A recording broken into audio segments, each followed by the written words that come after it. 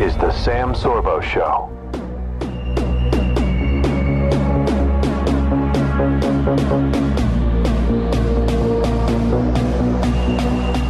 Discover an easy and simple drug-free antidote to overcome alcoholism, drugs, smoking, and other various addictions with a simple app. Discover Cure Stress. With the Cure Stress app, you can begin to walk away from addiction, break the endless loop of negative thoughts, or resolve relationship difficulties. It can even help you cope with PTSD. Change your life without effort in just 7 minutes with the Cure Stress app. Free and available now on Apple App Store and Android Google Play. You've walked through 18 open houses. Your feet hurt and your head is buzzing. Living in a van is starting to sound strangely appealing. But then you hear it. The sound of hope. Of Zillow. You glance at your phone to see a 3-bedroom Craftsman in the right school district. It's perfect, and it just showed up on your phone, like magic. So sign up for mobile alerts, and we'll send you homes that fit your criteria when they hit the market. And to think, you wanted to live in a van. Zillow. Find your way home. Have you heard about the superfood discovered by Olympic athletes? Beets are a nutritional goldmine, but instead of trying to drink all that beetroot juice, I take Super Beets to get the same benefits. Super Beets helps you create nitric oxide, boosting circulation and healthy blood pressure levels. SamBeatsAll.com is a new website to check it out. It gives me energy, stamina, and helps me focus. Go to SamBeatsAll.com now for my special offer. Call 800-201-7450 or go to SamBeatsAll.com. Get a 30-day supply for free. It comes with your first order and is backed by a money-back guarantee. You also receive the free book, Beat the Odds, and free shipping on your entire order. You'll love the results you feel with your first free canister guaranteed or your money back. All of this comes with free shipping and a 100% money-back guarantee. So call 800-201-7450 or go to sambeatsall.com. 800-201-7450. Again, 800-201-7450 or go to If you're considering putting hardwood, bamboo, or laminate floors in your home, there's only one thing you need: a free Lumber Liquidators catalog. Lumber Liquidators has unbeatable prices and the best selection of high-quality flooring anywhere. Call 800-258-5079 for your free catalog. It's filled with great tips, ideas, and deals on hardwood, bamboo, and laminate floors. We buy direct from the mills, so you get the best quality at incredibly low prices. The Hardwood Floor Hotline is open 24/7 at 800-258-5079 to request your free catalog and see for yourself how we can help you get that gorgeous new floor you've been dreaming of. Hardwood floors add beauty and value to your home. So call 800-258-5079 today and we'll rush you your free catalog. Get the hardwood floor you've always wanted for prices you never thought possible. But you must call now. Call 800-258-5079. That's 800-258-5079. Again, 800-258-5079.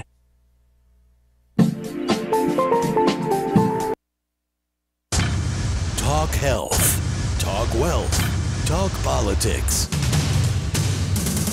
Talk 1470 WNN. Talk 1470 WWNN Pompano Beach, Boca Raton, Miami, Fort Lauderdale.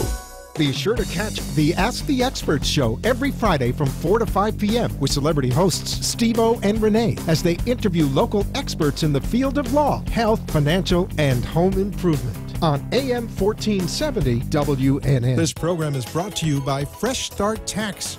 Fresh Start Tax offers a full range of tax and accounting services, including tax return preparation and bookkeeping, as well as back taxes, wage garnishments, unfiled returns, or any other tax-related concern.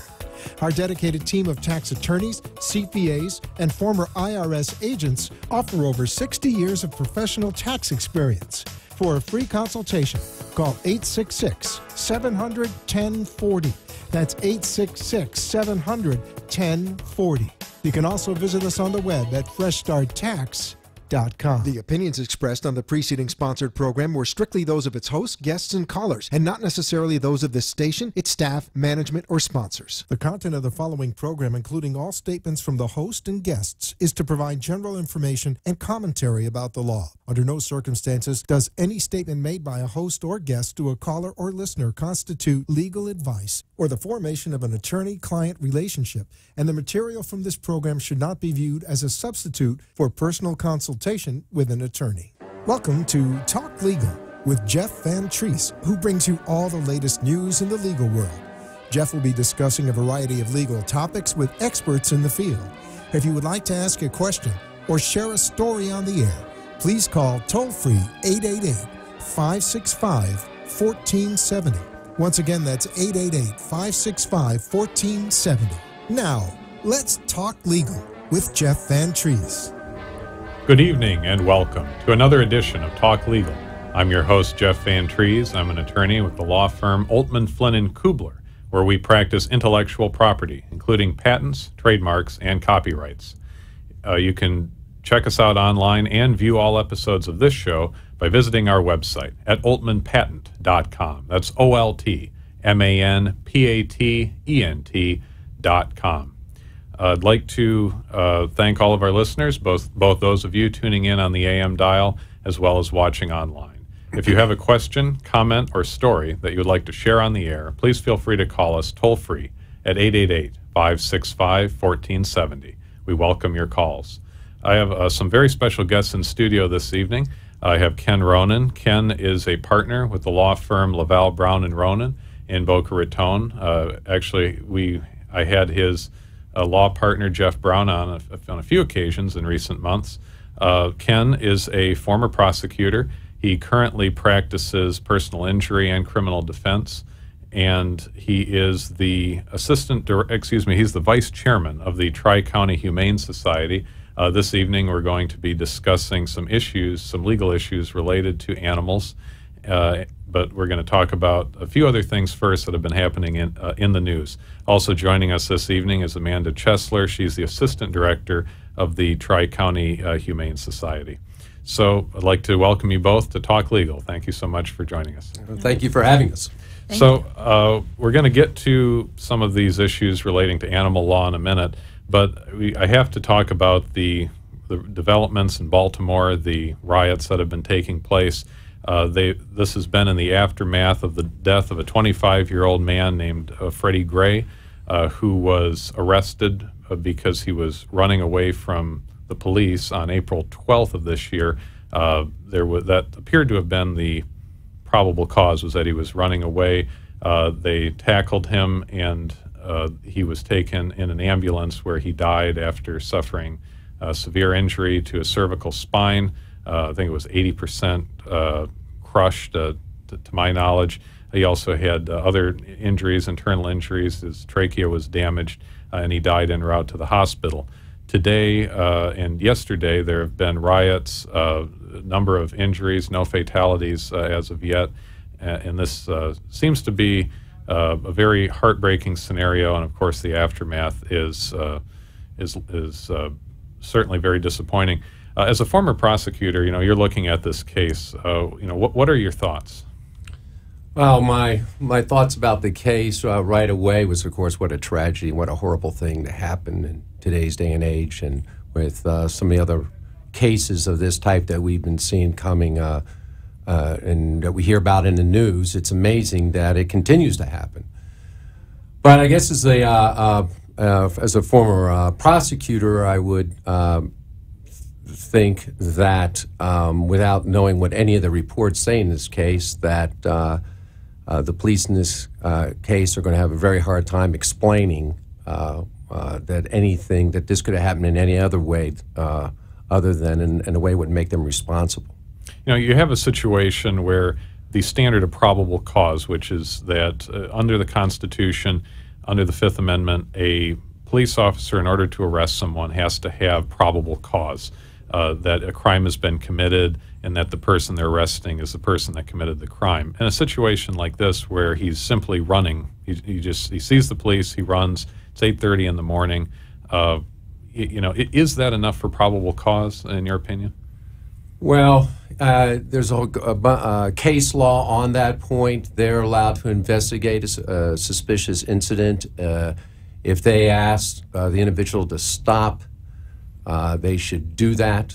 So there's probable cause to I think get his identification, to see why he's running, that sort of thing.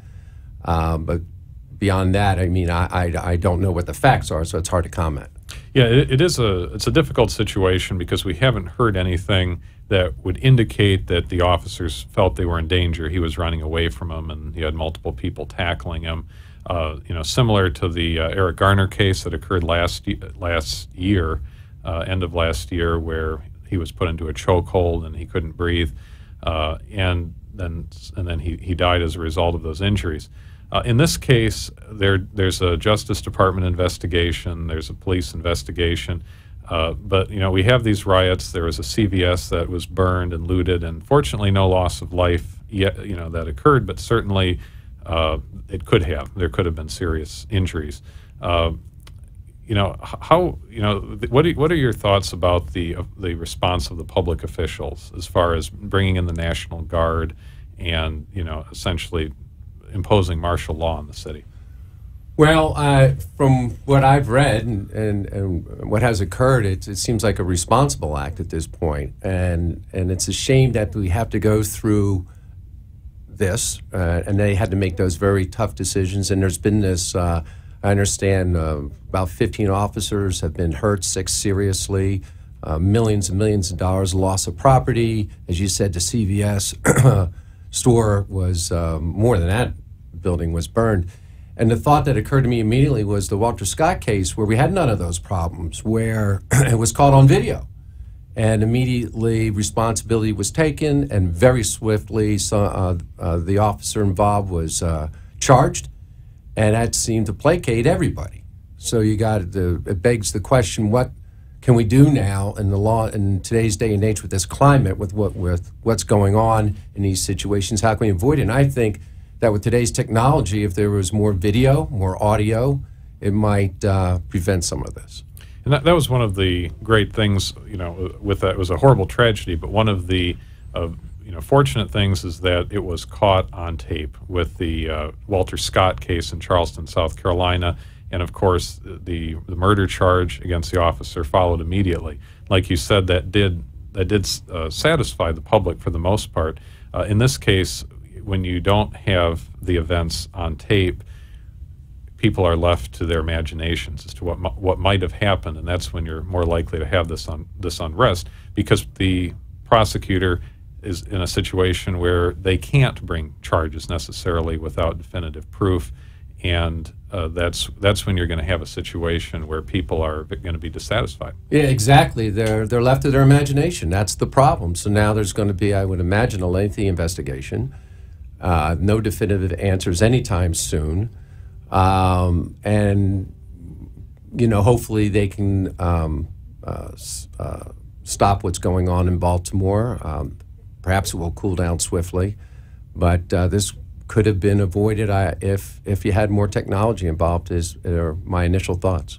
And the other thing that I think we have to take note of is a lot of civil rights leaders that are calling for an investigation have found this looting and the people that are perpetrating a lot of this criminal activity during these riots are ultimately distracting from the ultimate issue, which is that there needs to be an investigation into the officer's conduct. This takes everyone's attention away from that and turns it into looking at the riots rather than looking at what could be the victim of a crime here. Could be a manslaughter, could be second-degree murder. Who knows? Like you said, the results of that investigation might be way off into the future.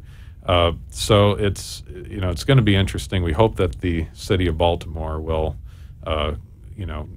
maintain order in the near future, and martial law will no longer be necessary. I agree, and I guess we'll see what happens. Yeah, so we'll be following that story closely. Turning our attention to what we were originally going to talk about this evening, the Tri-County Humane Society. That's something that you are the vice chairman of, and I was wondering if you could tell me a little bit about it and what the mission of the Humane Society is. Well, the mission of the main mission of the Tri-County Animal Rescue, as that it's now called, is we are a no-kill animal facility in the Tri-County area, right here in Boca Raton. Just a little bit about the history of it. The Ritters were a family in town that owned the property that's out in West Boca Raton. In, I guess, in the late 90s, the city leased the property to the Tri-County Animal facility, I guess it was called at that time. Jeanette Christos and Susie Goldsmith were the founders. Jeanette Christos is now deceased. Susie's still there, working tirelessly. And with me on my left today is Amanda, who's an assistant there with Susie. And what we do is we take in animals from all over. Right now, I think they're in Tennessee rescuing animals. And what the concept is to have a place where you can bring unwanted animals, cats, dogs. And right now, I think we have about 300 at the facility, did you say? We do. 150 dogs, 150 cats, and 1 pig. And what we do is find them homes. And it's a non-kill facility, so they are not going to leave unless they're going to a good home. We will not let these animals go to a shelter that euthanizes. And so for the most part, we are able to adopt all the animals. How many a year, Amanda? Close to 4,000. 4,000 a year, 52,000 since we've been there. The nice part about our facility is that they don't have expiration dates. So at the end of the day, I go home, they're all going to be there the next morning. And it's really a sanctuary for these animals to stay. We become their families, the employees and volunteers. And it's a beautiful place to work and be, and be an animal, be a cat and dog. So Amanda, if you could tell us a little bit about the no-kill policy. Does that mean that if you reach capacity that you can't bring any more animals in? I mean, you have a finite amount of space. So, I mean, that's generally... We do have a capacity issues, but we overcome them. I have 3 in my office right now. We've turned bathrooms into out-of-order signs and put them in there. We find the space. Thankfully, we have 11 acres. We have trailers and clinics and more space we find every single day. So if there is a room or a closet or behind the lobby desk, we're going to find that space. And what's the best way that people can reach you in the event that that an animal has to be placed, or where they can adopt an animal, or where they can donate? Well, what's the best way to reach you? Thank you for the donate comment, because we're building a 10,000 square foot facility right now, and it's a facility that works on nothing but donations. So. Yes, Amanda, we do not get any funding from the city, state, or government. No tax money. It's all private donations. So you can go to our website, tricountyanimalrescue.com.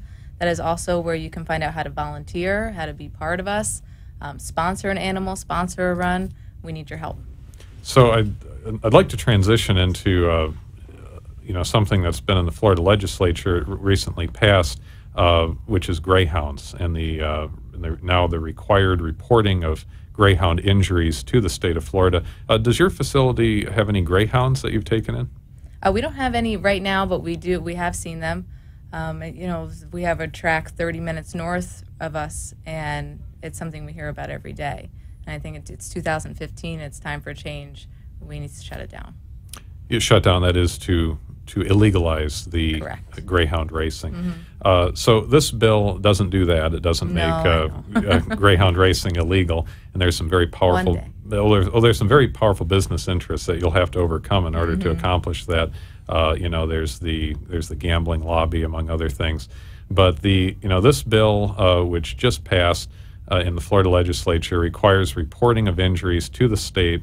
And this is a bill that is supported by greyhound breeders, because they say that this is an alternative to stricter regulations. Whenever you hear something like that, it sort of makes you suspicious. But they're saying that they like this legislation because it does not require that, or does not prohibit them from medicating greyhounds, which I recently learned is a common practice to enhance their performance on the track. Nor does this bill require any enhanced safety equipment, which is something that would be expensive, and the gambling industry and the breeders don't want to do that either. So they seem to be happy with it. The bill itself was passed in response to the fact that one greyhound is euthanized in the state of Florida every 3 days, which is unfortunate and pretty overwhelming. But from the legal perspective, what do you think about this law? Do you think this is going to have an effect, and do you think that it's going to be enforced? That's actually probably the most significant thing is this law enforceable? Well, the reporting requirement is 18 hours after death it has to be reported. And this is a the result of a change in industry. It started in the 1990s. It's been in decline. There was a time when I think that the gambling at these at the dog racing facilities was close to $1 million a year. Now I think in the state of Florida, which I believe has the most greyhound facilities in the country, it's about $250 million. And it's all tied into that they have to keep the live races going so they can keep the poker playing and the machines in place. Because if they do away with the greyhound racing, then they're just casinos. And so there's a lot out there now. It's called decoupling of the two, the gambling interest and the interest of the greyhound industry.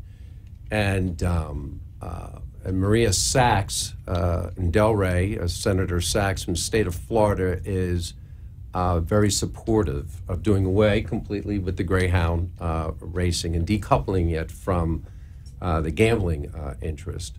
Then this has been going on now for a number of years, but it's getting a lot more attention now. It's getting a lot more traction. The bill that you just brought up, I think it was last spring or something when they started, actually, it got passed. And I don't know how they're doing on enforcement, but I think the prediction is that they will be doing away with the greyhound racing. That's where you think it's going to go eventually? Well, it's not profitable. It loses money. It's as I read that it's a $35 million loss for the track owners. Don't want to do greyhound racing. They make their money in the poker, as I understand it, and the other gambling. And it is something that the gamblers themselves can't really partake in. It's not like it's poker where they're actually getting to play. They're just sort of betting on a dog, or if it's right. Horse racing, it's a horse. But in this case, we're talking about greyhounds. They're just betting, and then they're going to lose money in the long run anyway. Yeah, true. And I think the people attending these facilities are they're just not betting on the races as much as they used to. The live races with the dogs. Other places in the track has the poker and the slot machines, and that's what's where the track owners are making their money. As I understand it, the breeders, of course, want to keep the greyhound race going, and the trainers, et cetera. So those are the people that are involved, and but all the statistics lead to the concept that that might be going away. This could be just a sign of a sense of social responsibility that people have. You look at how the rates of people, eating healthier right. today. Fewer people, much lower percentage of the population smokes than they used to, and people are now caring more about using environmentally friendly products and so forth. This could just be one of those socially responsible elements in our society that's gained traction, and this might sort of go away on its own, because if the financial interest isn't there to fight the prohibition of greyhound racing, then a prohibition might be able to get passed in the legislature. I totally agree. The culture's changing, and that seems the way that it's going to go. And I suspect in a not too distant future, you won't even have greyhound racing in the state of Florida. I'd like to turn our attention in the time that we have left to discuss service animals, which is a big issue. In Florida we have a large disabled population. And that there was a recent story on 2020 about emotional support animals, which there's the Federal Fair Housing Act, the Rehabilitation Act, and the Air Carrier Access Act. These are all federal laws that essentially make allowances for people that have untrained animals that are of therapeutic value for them. This is something that is somewhat controversial because it's thought that some people abuse it under some circumstances. On the other hand, there are people that legitimately need these emotional support animals for a variety of reasons. What are some of the challenges that somebody might face with an emotional support animal, or rather, What are some of the steps that somebody would have to take if they have a disability and they need to use an emotional support animal? Well, I reviewed some of the bills in place. In fact, there's a Florida statute, Chapter 4 or 13 on this, and I'm here to tell you that there is no special certification. From what I gather, disabled individuals are completely entitled to have their service animal, and that service animal can be with them at any restaurant, housing can't be prohibited, common carriers can't get in the way. You mentioned airlines. In the airline industry, they'll let the animal get on the airline for people who claim to have a disability. There are some restrictions. If it's too big and it's blocking up the hallway or the seat, that sort of thing, it has to go in a someplace else on a plane or in a cage where they carry animals. But really, it's the statutes are written strictly for the protection of physical disabilities or emotional problems that people may have. And they don't need to prove with any certificate or anything of that sort. And they can bring their animals where they need to bring them now. And a doctor's note will suffice. Yeah, but I don't know that you need it. Particularly, as you mentioned, there's federal laws, but there's also our state law here in the state of Florida. And for instance, a restaurant owner can do, they can ask certain questions, but they have to, again, be mindful of, they can ask if it's a service animal and if they need the service animal, that sort of thing. But the only way that they can ask that animal be excused is if it's a danger to anybody in any way. But it doesn't matter if other people have allergies or if they're just fearful of the animal. It doesn't matter. The person, the animal is allowed to be there in a public place or wherever it may be, so that individual can enjoy what we all enjoy. And it has to be, like you said, an imminent fear or imminent threat that the animal poses, not just a theoretical fear that somebody might have with the animal. Yeah, precisely. They can't just have a subjective fear. You have to accept, as the law is now written, that someone who's disabled can have their service animal with them. Correct. And of course, we always think of dogs and cats as being potentially emotional support animals, but this goes on to other animals that are not as domesticated, things like rabbits or even hedgehogs or miniature ponies. They don't have to accept, airlines, for example, don't have to accept reptiles or amphibians as emotional support animals, but they will generally have to make allowances for animals, even if they're not completely domesticated. If they want to avoid a lawsuit, they better. Correct. So, I'm wondering what your thoughts are, and Amanda, feel free to chime in on a lot of these policies that condominium associations have, where they don't allow pets or they don't allow pets over a certain size. And under those circumstances, sometimes you run into a situation where somebody has to give up their animal. And have you ever gotten animals that have come in because of that situation? Every day, and they ask us about training. There's the Good Dog Foundation, where you can go through about 30 hours of training on top of the doctor's note. That finally condo associations are saying, okay, well, if your dog went through this and have a doctor's note, you're fine. But every single day we get a phone call about someone who's getting evicted, or their landlord found out they have a pet and they really need their pet, but they don't care. And that's really why we're there. We're seeing these dogs tied to our fence, and they have their vest with them, and it doesn't matter sometimes. And the other thing about training, you were talking about training animals, service dogs traditional service dogs that are guide dogs, for example, for the blind, seeing eye dogs, or other dogs that are used to assist people, for example, someone with muscular dystrophy that can't, pick things up. Dogs will be trained to do that for them. These are usually labs, that's my understanding. This is something that takes many hours, hundreds of hours. They start at 8 weeks old. Right. And this can be thousands of dollars. I've even heard tens of thousands of dollars per dog in terms of the number of man hours and what having to pay people, professional dog trainers, to train these dogs to then go out and be adopted by disabled persons. So, this is one of the things about the emotional support animals, is that they can potentially have therapeutic value, even though they're not something that takes all of this effort to train. I agree. Petting a dog or a cat and you have anxiety or everything that's going on in the world today, and you just have that dog or cat in your lap and you immediately feel calmness, and that sometimes is all someone needs. Great. We have just a couple of minutes left.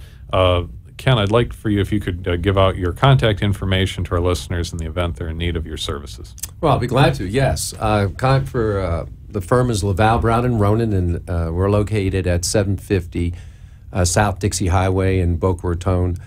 Our phone number is 561-395-0000, and we have a website, which is www.bocalaw.com. And call us anytime. We'll be happy to help. We have several attorneys and a large staff, and we can address most legal problems. If you can just tell us again what some of your practice areas are. We mentioned criminal defense earlier. Sure. Yeah.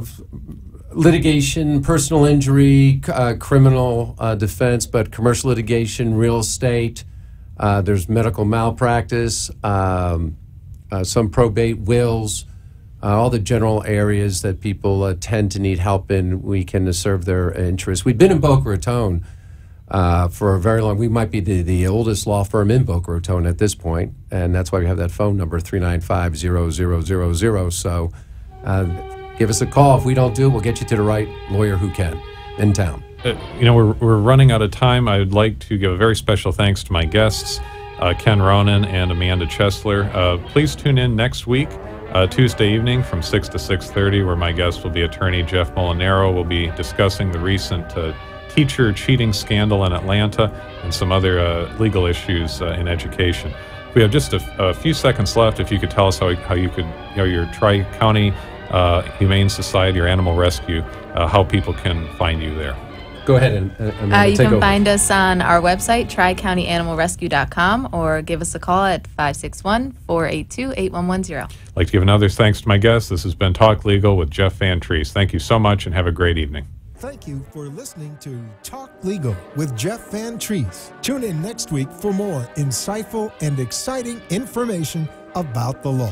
You can contact Jeff by email at jvt2law@gmail.com, or give him a call at 561-789-6866. That's 561-789-6866. The content of the preceding program, including all statements from the host and guests, is to provide general information and commentary about the law. Under no circumstances does any statement made by a host or guest to a caller or listener constitute legal advice or the formation of an attorney-client relationship, and the material of this program should not be viewed as a substitute for personal consultation with an attorney. The opinions expressed on the preceding sponsored program